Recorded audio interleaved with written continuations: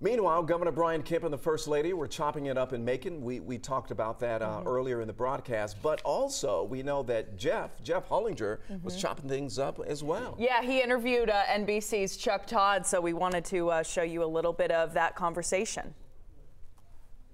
When we were together last in January, we were talking about what the political season was going to look like. We now see it. Right. It has taken shape, and let's begin with Warnock and Walker.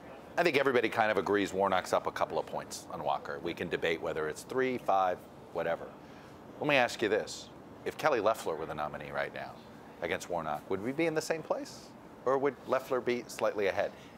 I don't know the answer to that question, but I'm curious to see, is Walker just getting generic Republican vote, or is he underperforming the Republican vote? Do you think Democrats have made a mistake going after the character of Walker? It's a very easy cherry pick.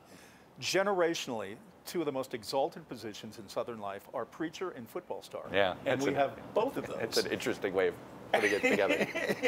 And we have Herschel Walker, who is like Frank Sinatra in this sense.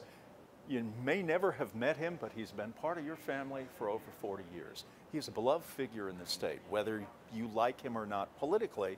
I think it's an ad I saw last week, still airing, where Warnock has 3 Georgia Bulldog fans. And it's an older gentleman who says, I love Herschel Walker on my wall, but I don't want him in the Senate. So it was an interesting, clearly what you're bringing up is something they're seeing in the polls, that, hey, these people like Walker and also don't think he's qualified to be in the Senate. So can you find a way to say, give him a permission slip? I don't know. You know, you're not telling you have to take number 34 off your wall. We're just telling you don't want him in the United States Senate.